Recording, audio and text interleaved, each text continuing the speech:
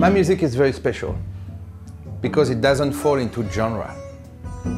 The genre is an invention from the labels and from the retailers to like put music in different niches to target it with marketing toward people, okay? Impressionism, being an impressionist, is a certain state of mind. Is the impressionists, when they came to Barbizon, Rousseau, one of the first colorists, told them, he told Cézanne, you need to lighten your palette. Which is one thing, but then they were not only exploring, like copying nature, now they were just trying to capture the light or the emotion of the moment, what was going on, rather than the details of the nature, more like the reflection of the light and what happened. When you see, they had to paint very fast. It was very close to improvisation. When you see, for example, Monet, like all the cathedral of Rouen that he painted like at 6 a.m., at 7 a.m. These guys, they would paint this painting in 1 hour, you know? The guy had 1 hour, he had his canvas and he had to work very fast and capture the light and the atmosphere. And that was it, you know? Then he could go to the next one. So there is something like that about capturing something, you know?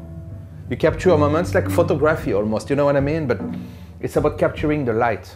And this is how I see my music. I learned an arsenal of different techniques. Classical, like Bach, Mozart, and also like Debussy, Fauré, like all the impressionists, like all that stuff, you know, like classical. I'm very well trained in classical. Then I studied Django. But before that, I studied like 70s rock, like Pink Floyd, which I'm a great fan of Pink Floyd. But Pink Floyd, Zappa, Police, like all these great bands, you know, of the 70s, Led Zeppelin, Jimi Hendrix, you know. And then like I studied Django with the Gypsies. And then I studied jazz at school and composition and arrangement, and I moved to the US and I studied like contemporary jazz, American jazz, and I studied also at Berkeley to study Indian music, African music, all kinds of style from like Middle Eastern techniques and stuff. Like I try to have like as broad as possible an image of the world music.